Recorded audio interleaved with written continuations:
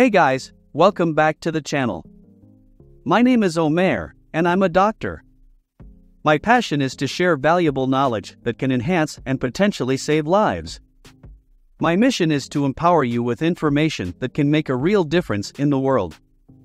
In this video, we will explore the various causes of tiredness, potential medical implications, and the importance of seeking professional advice when needed. Understanding the underlying factors contributing to fatigue empowers us to take charge of our health and well-being. So let's get started. Tiredness, also known as fatigue, refers to the state of having less energy than usual, leading to feelings of exhaustion, either mentally, physically, or both. While experiencing fatigue is a normal part of life, persistent tiredness may indicate an underlying medical problem. Surveys conducted in the UK show that a substantial number of people report experiencing tiredness lasting for 1 month or longer. A national survey of over 15,000 people showed that approximately 10 to 18% of respondents reported prolonged fatigue, and around 1.5% of the population experiences new episodes of tiredness every year. This issue is so widespread that medical professionals even have an acronym for it, TATT, which stands for tired all the time. Physical causes of tiredness. Tiredness can be attributed to a wide range of physical illnesses and conditions. Some of the notable examples include anemia, a tendency to be lacking in iron. I have done a full video about this, so please check that out if you'd like to learn more. Hypothyroidism, an underactive thyroid gland. Diabetes. Check out my recent video to learn all you need to know about diabetes. Heart failure. Chest illnesses, including asthma and chronic obstructive pulmonary disease. Addison's disease. Bowel problems such as celiac disease. Carbon monoxide poisoning. Nocturia, having to get up frequently in the night to pass urine due to an overactive bladder or an enlarged prostate gland. Obstructive sleep apnea, breathing problems at night interfering with sleep. Vitamin D deficiency. Pregnancy. Glandular fever. Chronic fatigue syndrome. Pain from other medical conditions keeping you awake at night. Side effects of certain medicines such as beta blockers, cholesterol-lowering medications, some painkillers, and certain antidepressants. Going through the menopause. Psychological causes of tiredness.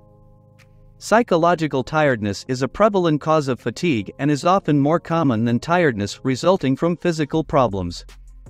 Conditions like anxiety and depression can significantly contribute to feelings of extreme tiredness. Additionally, eating disorders, especially when accompanied by being underweight or overweight, can lead to significant fatigue. Any sleep problem can also result in daytime tiredness. Stress is a well-known culprit for causing tiredness, either due to its interference with sleep or the constant preoccupation of worries on the mind. Other potential psychological causes include bereavement, boredom, domestic violence. Lifestyle causes of tiredness. Lifestyle choices can play a substantial role in causing tiredness. In the fast-paced modern world, individuals often attempt to fit too much into their lives, leading to increased fatigue.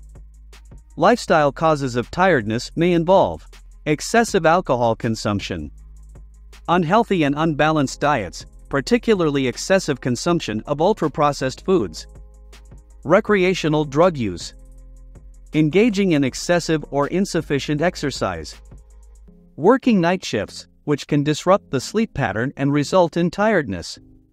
Significant life events, such as getting married or moving house. Tests for tiredness. If tiredness persists or if it is accompanied by other symptoms, it is essential to consult a GP for a thorough evaluation. To determine the underlying cause, your doctor will conduct a series of inquiries and may arrange some tests. Here are the common elements of the evaluation. Questionnaire. Your GP may ask you a series of questions to gather essential information, including inquiring about other symptoms you may be experiencing, assessing your sleep patterns, interruptions, and possible snoring or breathing changes during the night, Exploring your mood and emotional well-being, especially if you feel low, anxious, or stressed. Evaluating changes in weight, particularly if you are a menstruating woman with heavy periods. Assessing your alcohol consumption and medication usage. Investigating the onset of tiredness, whether it was sudden or gradual, and if there were any particular triggering events or illnesses. Understanding how fatigue affects your daily life. Physical examination. Based on your answers, the doctor may conduct a physical examination. This may involve checking your weight and height if relevant, examining lymph glands for any enlargement, assessing the thyroid gland in your neck for enlargement, inspecting your eyes for signs of anemia, listening to your chest and palpating your abdomen and organs, checking your joints for inflammation or swelling, testing the strength of your arms and legs, collecting a urine sample to check for sugar, diabetes, or infection, blood tests. To rule out physical causes for tiredness, blood tests may be ordered. Although most cases turn out to be normal, these tests are useful in identifying potential issues such as low iron levels, anemia, low thyroid hormone levels, hypothyroidism, diabetes, vitamin deficiencies such as B12 or vitamin D, celiac disease, inflammation in your system, liver or kidney function problems, specific infections such as glandular fever. Other tests. In many cases, additional tests are not necessary. However, if specific medical conditions are suspected, further investigations, such as a chest X-ray, might be recommended to provide a comprehensive assessment. Should you see a doctor? If you can identify the reason for your tiredness and address it effectively, there may be no need to visit a doctor. However, if tiredness is significantly impacting your daily life, causing unhappiness, or if you feel unwell, it is advisable to seek medical attention. Certain situations warrant a visit to the doctor without delay. Feeling tired and experiencing unintentional weight loss. Tiredness accompanied by other concerning symptoms such as coughing up blood, changes in bowel habits, heavy periods, in menstruating women, or the presence of an unusual lump. Persistent tiredness that does not improve with self-care measures or lifestyle changes. Approaches to address tiredness. When dealing with tiredness, understanding and addressing its underlying cause is essential. Consider the following approaches. Exercise. Engaging in moderate physical activities like walking, swimming, or cycling can reduce tiredness and enhance overall health. Sleep improvement. Avoid excessive daytime naps to promote better nighttime sleep. For insomnia, focus on improving sleep quality. Address medical conditions. Treating underlying medical issues, such as anemia or hypothyroidism, can alleviate tiredness. Discuss medication side effects with your doctor for possible alternatives.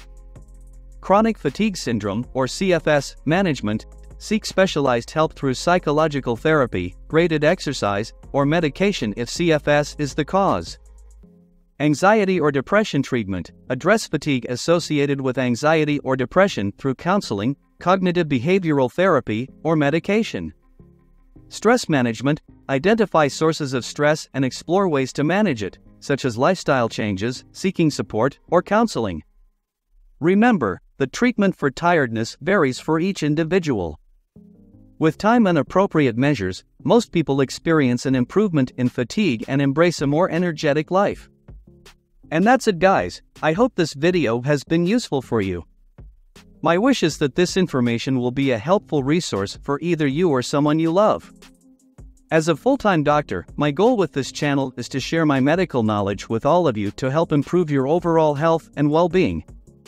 If you found this video useful, please consider subscribing for more helpful content just like this. I'll be publishing a new video every week, so if you have any suggestions for future topics, please leave a comment below. Until then, take care of yourselves and stay healthy.